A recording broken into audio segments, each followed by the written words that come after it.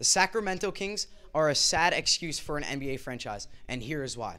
They have one of the worst all-time winning percentages in the NBA, and now it's even worse. They're not looking like contenders at all. They could have had a super team by now.